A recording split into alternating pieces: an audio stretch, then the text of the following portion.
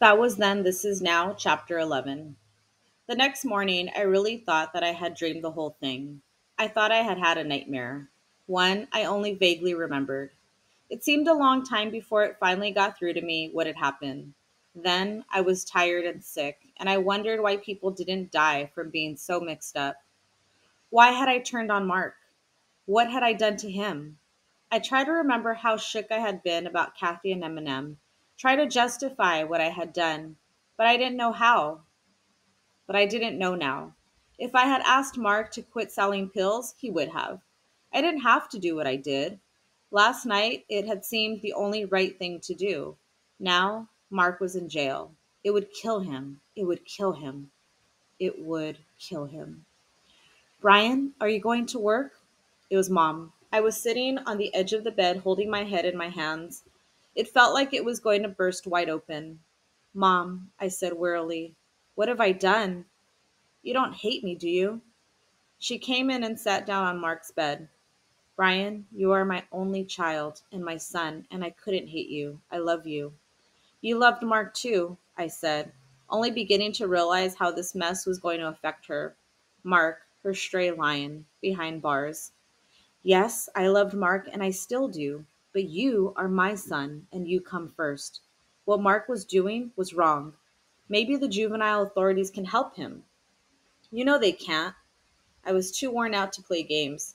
Let's pretend everything will turn out all right. Let's pretend it's all for the better. We'll just have to make him understand it was wrong and that what you did was for his own good. I took a good long look at her. She was my mother and I loved her, but there wasn't any sense in carrying on the conversation. She was tired and hurting too. And she had hoped and I didn't, and we couldn't talk. I got to get ready to go to work, I said. Brian, don't hate yourself, Mom said. But that was easier said than done. I went through the day mechanically, numb, and hardly knowing what I was doing. I had a rep as a wisecracker and a clown, so this got me a lot of ribbing, but I hardly heard it. I was glad to get home and lie on my bed, smoking one cigarette after another, not thinking, scared to think. I heard someone at the door, but since Mom answered, I didn't pay any attention. Brian, you have company, Mom finally called. It was Kathy. It occurred to me with the shock that I hadn't thought about her all day long. Brian, your mother told me what happened. I'm so sorry. She looked tired and nervous, but I couldn't work up any sympathy for her. Are you? I said. Why? Brian, she said, tears jumping to her eyes. You know, I know how you feel. Oh, I said. No, I hadn't realized that. She was quiet, bewildered. I knew I was hurting her, but I couldn't seem to stop myself. It was as if I was outside myself, watching while someone named Brian Douglas hurt his girlfriend. I couldn't stop him. I wasn't much interested in the first place. How's your brother? I said. Suddenly, it was just some brother of hers in the hospital, not Eminem, not my friend, not somebody I too cared about. He seems better, but I don't know. He's still mixed up. That makes two of us, I thought sarcastically. I thought, she swallowed. She was a proud person, and it was hard for her to be humble. I thought maybe you'd come up to the hospital today or call me or something. Then your mother told me what happened. Aren't you glad? I said. You never liked Mark. You thought he was beautiful, but you didn't like him. Aren't you glad he's out of the way? Brian, why are you doing this to me? She said, and suddenly I could hear Mark as plain as day saying, why are you doing this to me, buddy? I'm sorry, I said. I can't talk today, Kathy. I'll call you tomorrow. Okay, she said, still puzzled and hurt, but no longer humble. Call me tomorrow. I wasn't going to call her tomorrow, and she knew it. I wondered impersonally why I didn't love her anymore, but it didn't seem to matter. Mark had a hearing or a trial or whatever. I never paid any attention to the formalities. I had to testify. I did. I hadn't seen Mark since they had come to get him. He looked relaxed and amused, tipping back in his chair, glancing over everything, glancing over everyone in the courtroom with an easy, almost friendly expression. When I was questioned about my relationship with Mark and answered we were like brothers, Mark laughed out loud.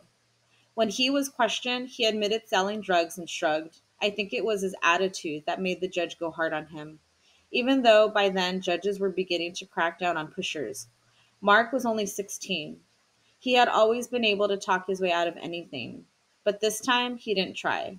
When the judge sentenced him to 5 years in the state reformatory, he didn't even change expression. I felt like someone had knocked the breath out of me, and I heard Mom's little cry of protest. But Mark got to his feet and casually strolled out with the officers. He hadn't looked at me once. The next months were a blur. I went to school and went to work and went home and studied. I ended up with straight A's that semester, something that surprised me more than anyone because I couldn't remember a thing I had studied. I didn't date. Once at the drugstore, I ran into Eminem. His hair was much shorter than it had been in years, and he was still thin. "I haven't seen you around in a while," he said. "Yeah, I've been busy. How you been?" "Okay," he said, but he looked half scared, and his old expression of complete trust and intent interest was gone entirely. He looked like a little kid. I had forgotten he was just a little kid. But I don't know. It can come back, they told me. I could have a flashback. It could come back.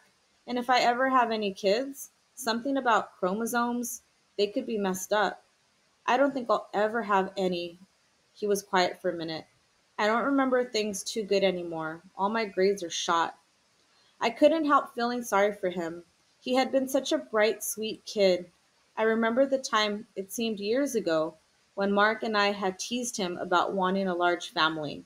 Well, that was taken care of. "You used to go with Kathy, didn't you?" he said. The poor kid. He was really confused. He was reading a monster comic. "Yeah, for a while."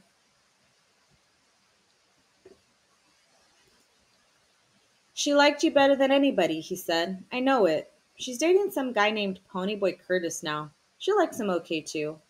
I couldn't feel any anger, any jealousy, or anything except a half hearted hope that they would hit it off together. Any grudge I had ever held against Curtis was gone, so was any feeling I had ever had for Kathy. It seemed impossible that I could once feel so emotional about someone and then suddenly feel nothing. "I'll see you around," I said, but I hoped I wouldn't. Eminem made me sad, and I hadn't felt anything for so long. It was slightly scary. I spent that summer working full time and trying to get to see Mark at the reformatory. But every time I went, they told me that Mark was causing trouble at the reformatory, so he couldn't even have visitors. I got promoted from sack boy to clerk. I didn't come to work hungover, and I didn't give the manager any lip. I seemed to have become a mixture of the things I had picked up from Charlie, Mark, Kathy, Eminem, Mom, and even obscure people like Mike and the blonde hippie chick and the Shepherds. I had learned something from everyone, and I didn't seem to be the same person I had been last year. But like a mixture, I was mixed up. Angela came into the store once wearing short shorts and a tight blouse. It was funny, but she looked even better with short hair. I guess I'll never see a girl as good looking as she is. She came through my counter, staring at me coolly, daring me to say something. Poor little chick. I didn't hate her any more than I loved Kathy. I felt sorry for her. "Have you been, Angel?" I said, but not smart like. I really wanted to know. "Well enough. I hear you dumped little what's her name on Curtis. Well, they deserve each other." I just shrugged and rang up her stuff. She was going to be bitter all her life, and all that beauty was wasted. I thought for a long time you were really low, Brian," she was saying. "But what you did to Mark really proved it." "Angel, you look really good with short hair," I said, and I don't know whether or not it scared her, but she shut up. One night when I was lying on the floor reading a book, Mom came in and sat down. "Brian, you got even with Mark for Kathy. Then you got even with Kathy for Mark. When are you going to stop getting even with yourself?" I rolled over and got up and went for a drive. I couldn't talk to Mom, especially when she was telling the truth. Finally, at the end of August, I got to see Mark. He couldn't leave the reformatory, so I had to go in. He had been in so much trouble that the authorities considered my visit a last ditch effort to straighten him out.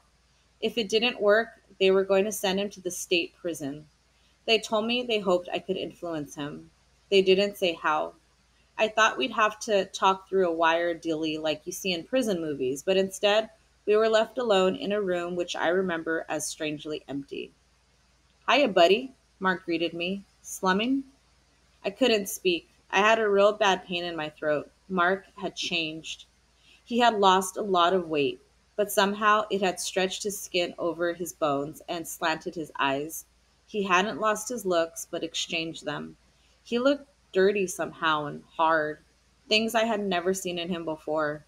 His strangely sinister innocence was gone, and in its place was a more sinister knowledge. He seemed to be pacing like an impatient, dangerous, caged lion. How goes it? I managed finally. What's the action like in here?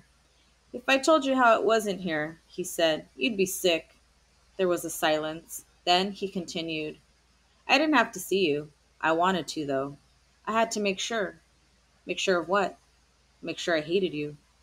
I suddenly remembered that time so long ago when Kathy had looked at Mark, and for a moment I had hated him. I wonder what it felt like to experience that feeling all your life, to hate the person you loved best. Mark, I began miserably. Mark, I didn't know what I was doing. Can it, buddy? He glanced around. Groovy place, ain't it? Seems like home now. I hear you've been causing trouble. Yeah, I don't seem to be able to get away with things anymore. I thought I would break down and cry then, but I didn't.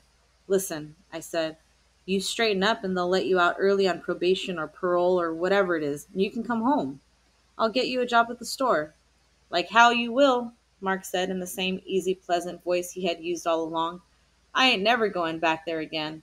When I get out of here, you ain't never going to see me again. We were like brothers, I said, desperate. You were my best friend. He laughed then, and his eyes were the golden, hard, flat eyes of a jungle animal. Like a friend once said to me, that was then, and this is now. I broke out in a sweat and was suddenly glad of the walls and the guards and the bars. I think if he could have, Mark would have killed me. I haven't tried to see Mark since then. I heard in a roundabout way that he was sent to the state prison. I've just been sort of waiting around for school to start, not much caring whether it does or not. I don't seem to care about anything anymore. It's like I'm worn out with caring about people. I don't even care about Mark. The guy who was my best friend doesn't exist any longer, and I don't want to think about the person who has taken his place.